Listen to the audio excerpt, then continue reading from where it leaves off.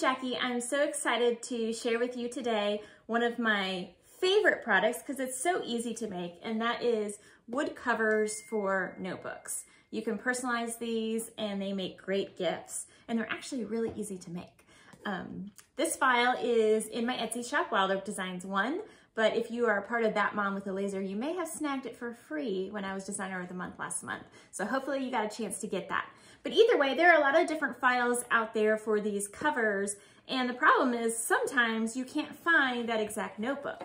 Maybe I want to make a cover for one like this. It's a little smaller.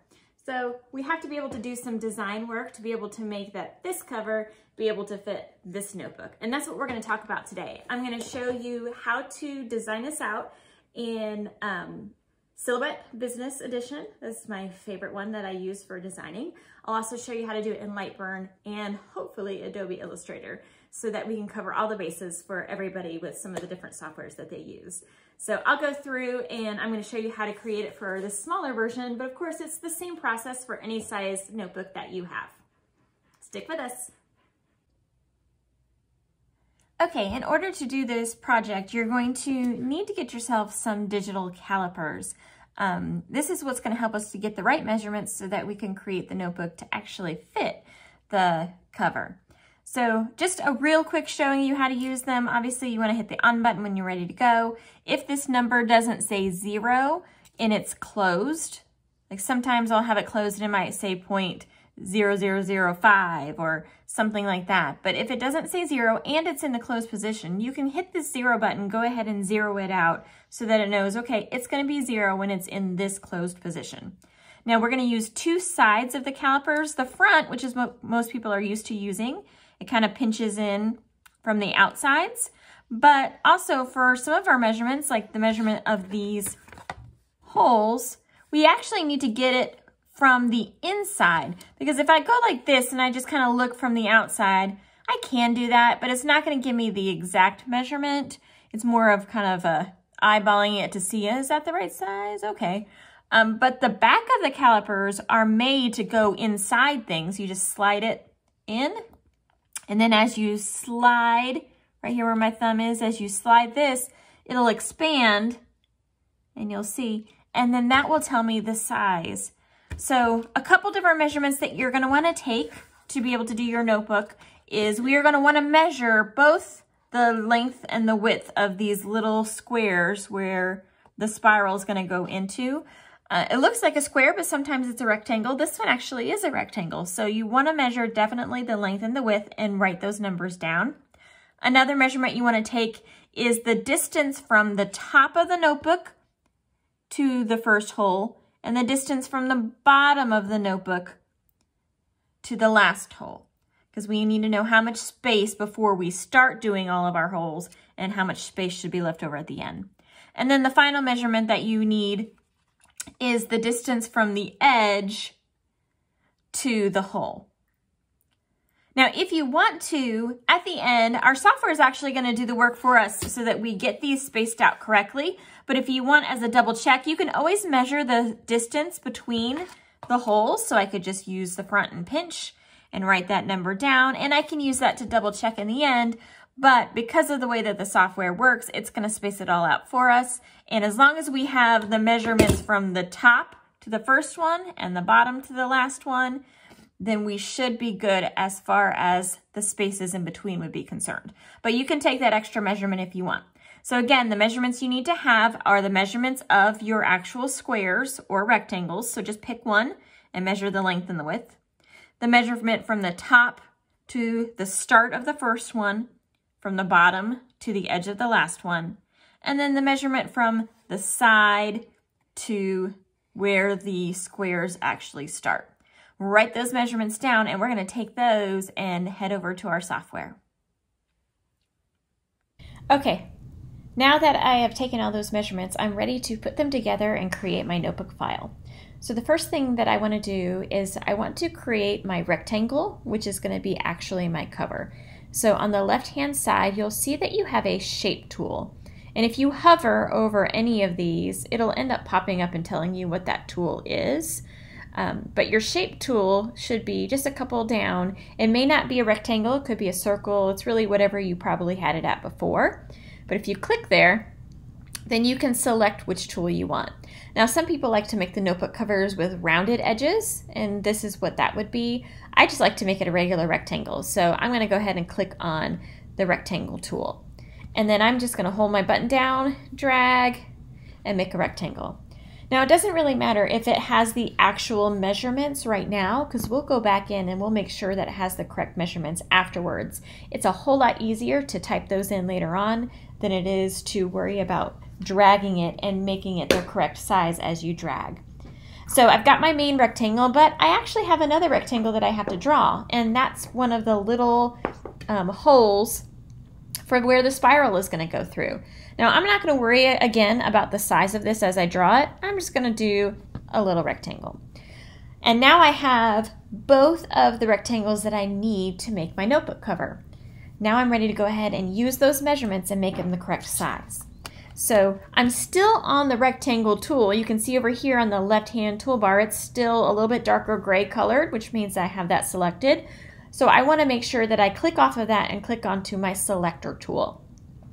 The selector tool is the top button, it's this little arrow.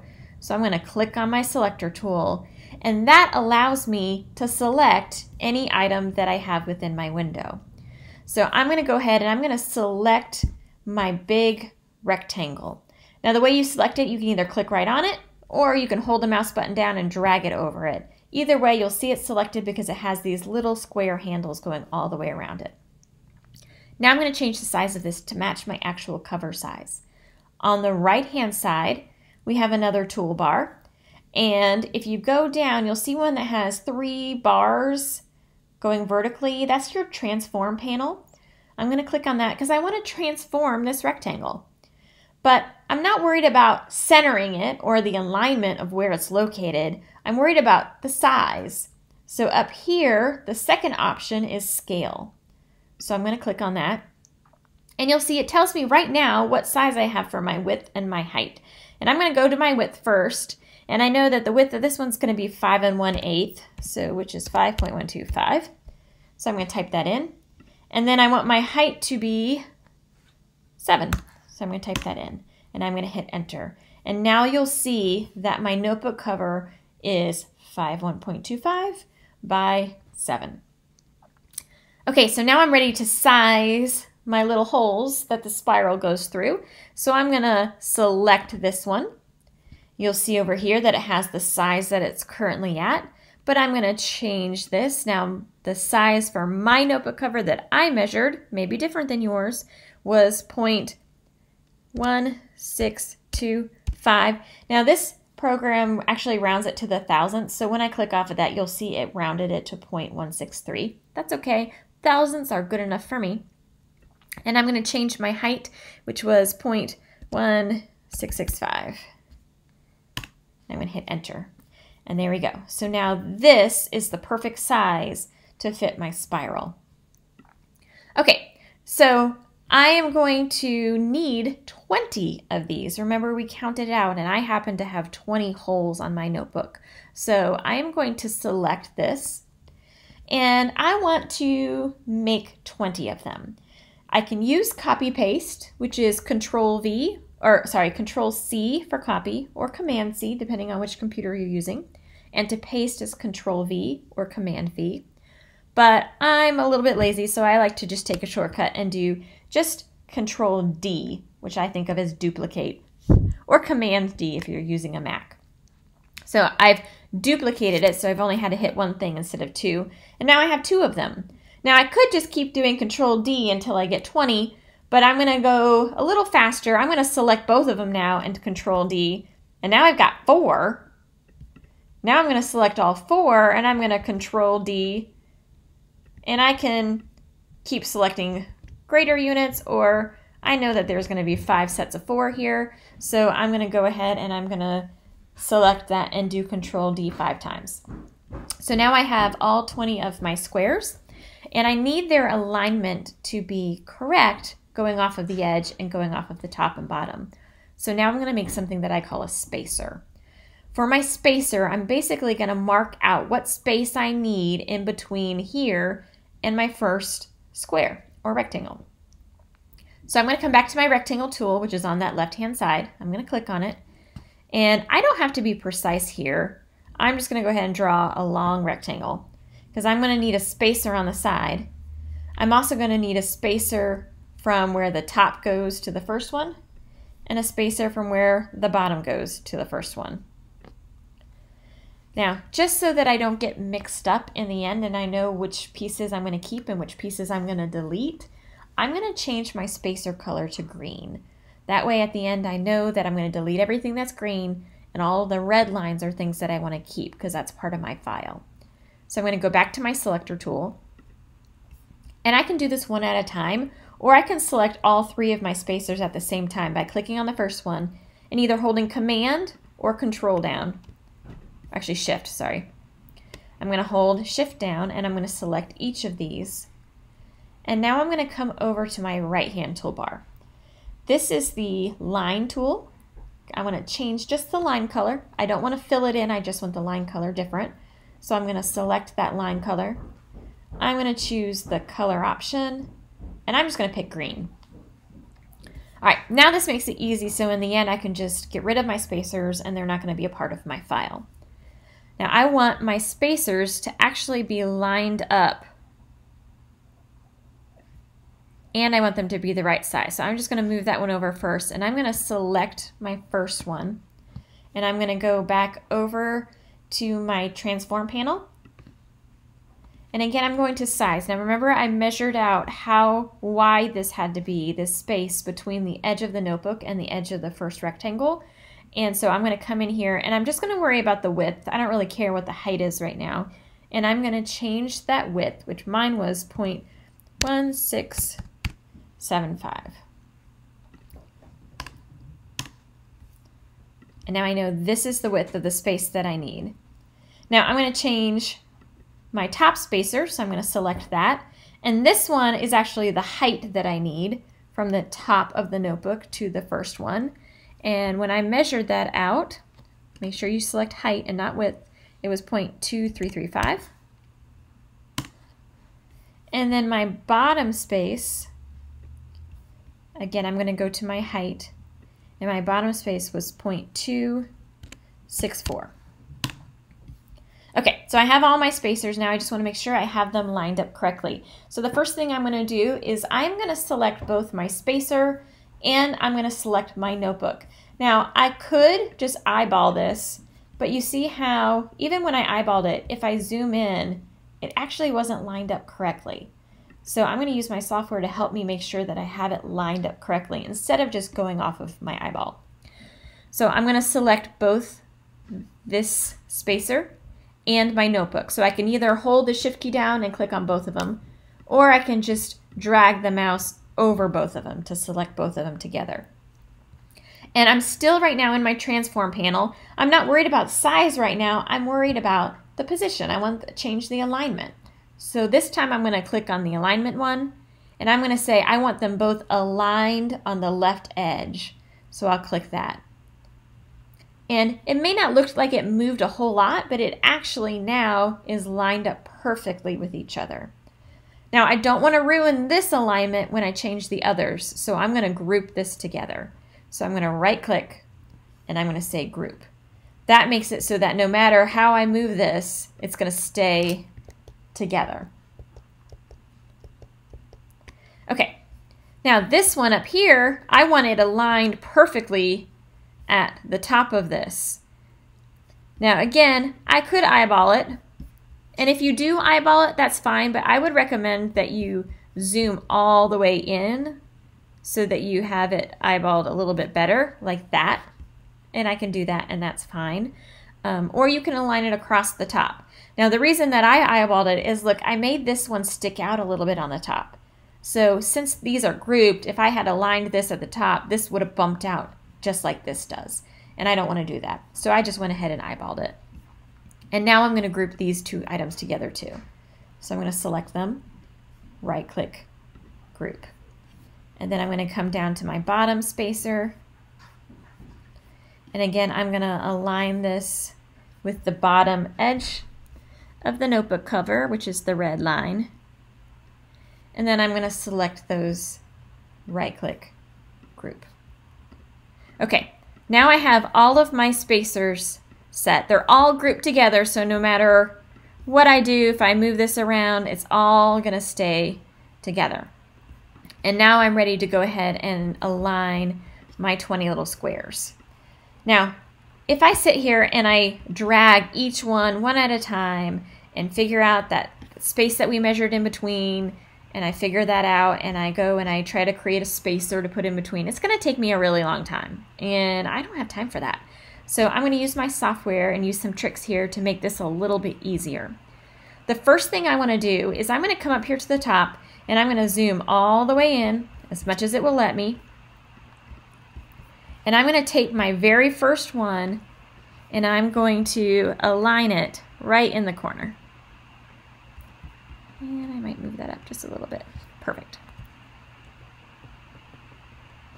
Okay, then I'm going to take my very last one and I'm going to align that in the corner.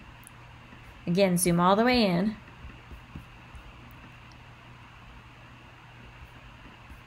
Perfect. So now I've got my computer and it's going to tell me exactly where my first one's supposed to go, exactly where my last one is supposed to go. Now we have to deal with all these little guys in between. So I'm going to select all 20 of them. So I'm just going to hold my mouse button down and I'm going to drag.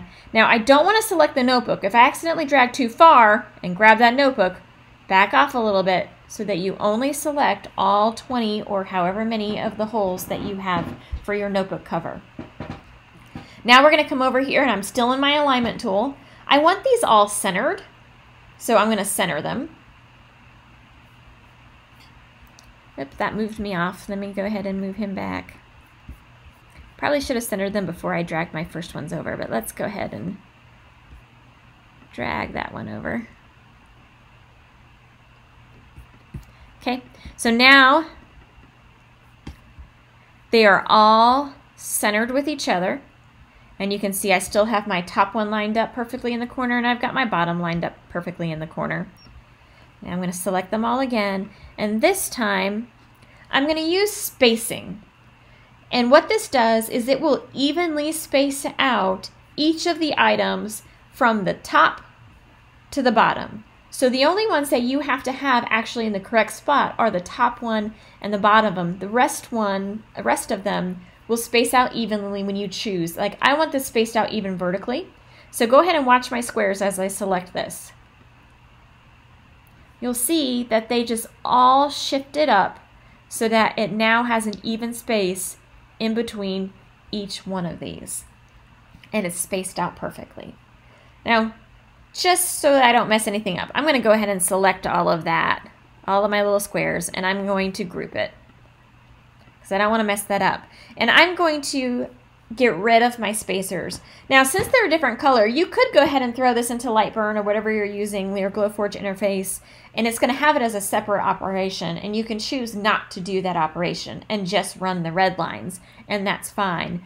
I just go ahead and delete them because really in the end, I don't need them. So I ungrouped, so I right-clicked, I chose Ungroup.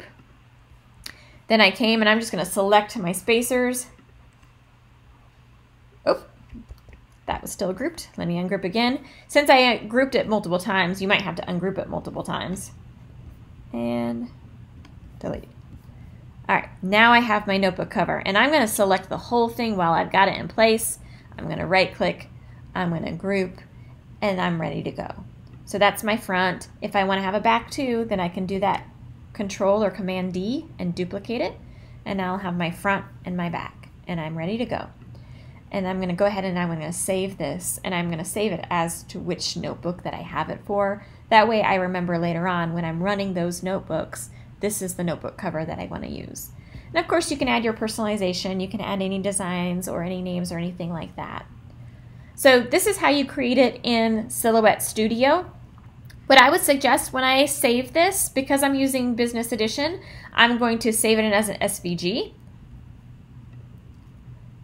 So I'll do Save As, and then down here I'm going to say SVG.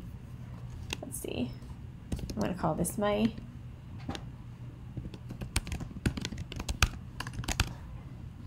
I just happen to have a bunch that are all the same colors and they're all the same style. So I'm gonna call this my navy notebook cover, and I'm gonna hit OK.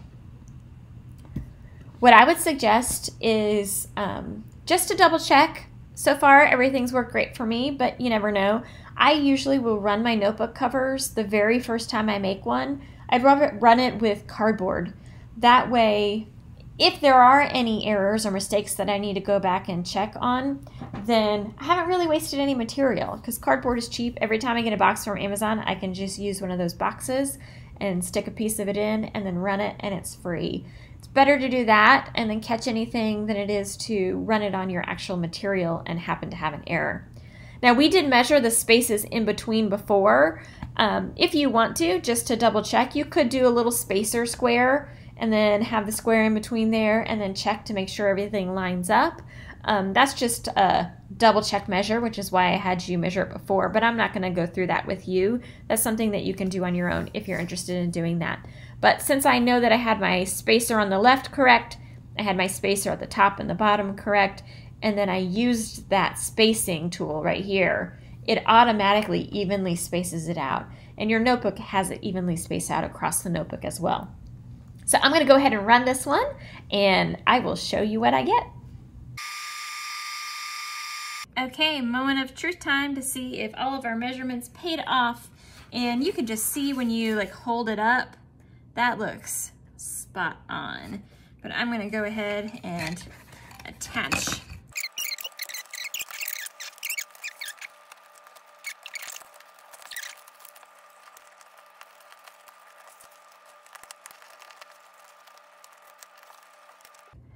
And there you have it.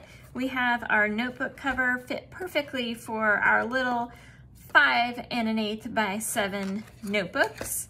And then that's the same thing that I did when I created this. I think it's like a 6 by 8-ish type of notebook too. Hope this video helps. If you have any questions, let me know and I'll be happy to help you out. Bye guys.